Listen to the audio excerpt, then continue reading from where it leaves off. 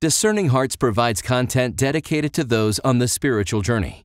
To continue production of these videos, prayers, and more, go to discerninghearts.com and click the donate link found there or inside the free Discerning Hearts app to make your donation. Thanks, and God bless.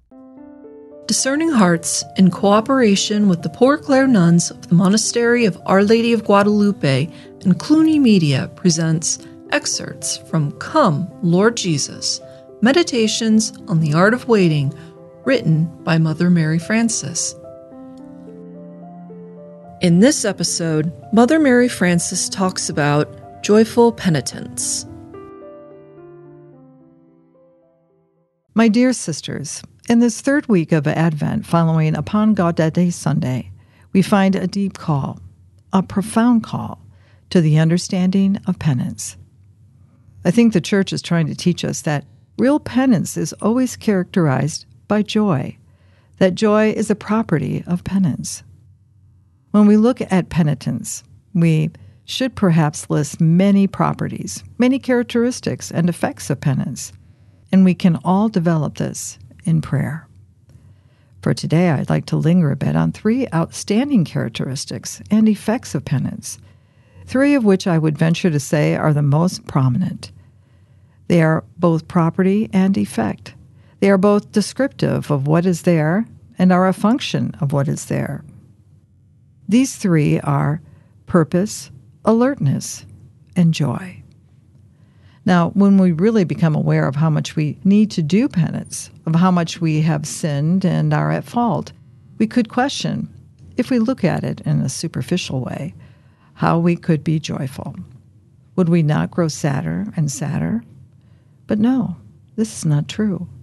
And so let us look at the first property and effect, purpose. Real penance is always purposeful. And this characteristic is also an effect. That is, the more we truly realize our state of penitence, the more purpose we have to amend. We know that in the sacrament of penance, we cannot be absolved from our sins if we do not have a firm purpose of amendment. Contrition is not real. It is not only incomplete, but it is not real if there is no true purpose of amendment. This does not mean that we may not fall again, but it does mean that I am full of purpose, that I'm not going to go out like this, that I am not going to keep doing this. That is what characterizes real penance.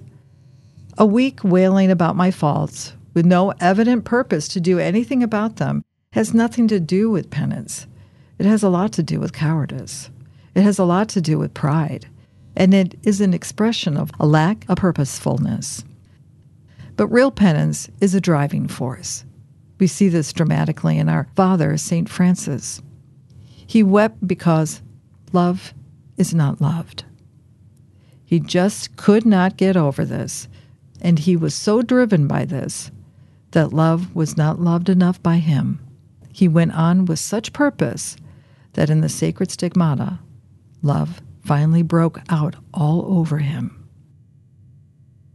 Real penitence can always be detected or its absence noted by purposefulness or the lack of it.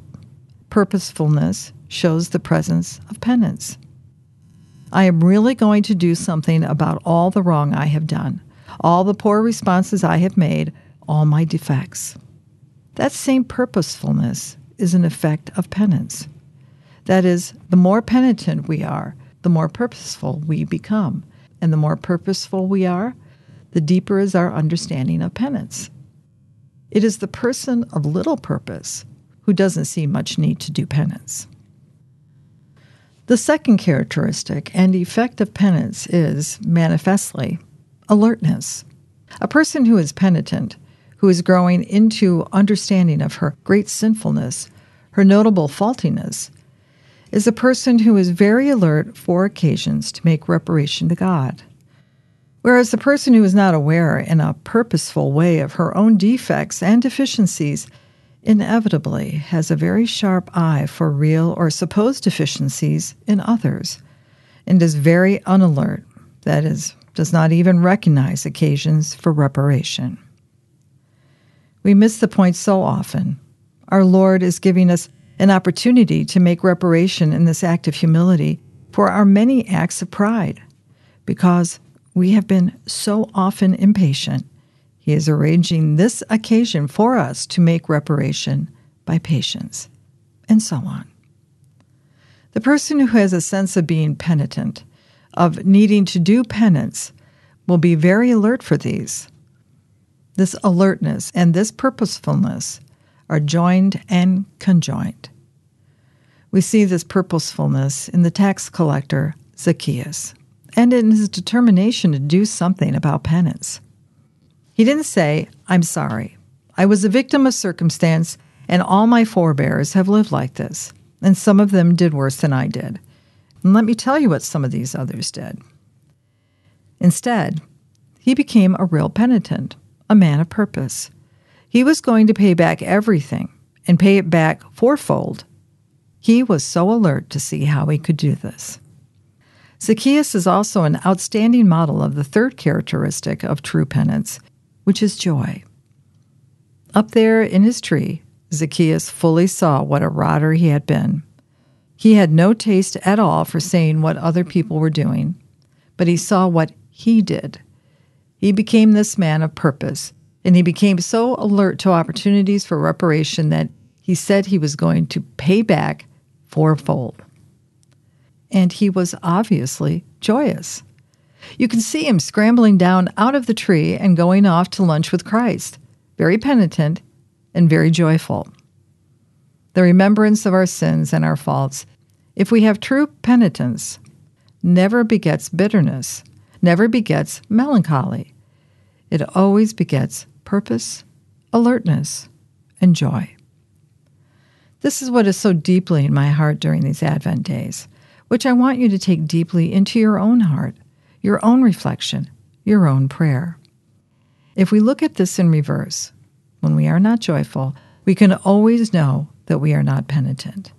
When we are not alert to make reparation for our sins and our faults, it is because we do not have any real prayerful awareness of them. We simply see a situation that calls for effort that I do not want to make. A situation that calls for generosity I am not prepared to give. A situation that calls for me to be humble myself in a way that I do not wish. But the penitent sees something so different, and the penitent is joyful. You see the real penitent always ready to go, full of purpose, full of alertness, full of joy. Like St. Francis, we are called to be joyful penitents. You've been listening to an excerpt from Come, Lord Jesus, Meditations on the Art of Waiting.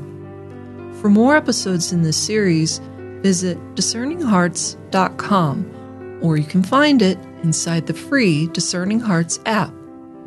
To obtain a copy of the book, Come, Lord Jesus, visit clooneymedia.com. Discerning Hearts is a 501c3 nonprofit Catholic apostolate dedicated to evangelization and spiritual formation. To learn how you can support our mission, visit discerninghearts.com.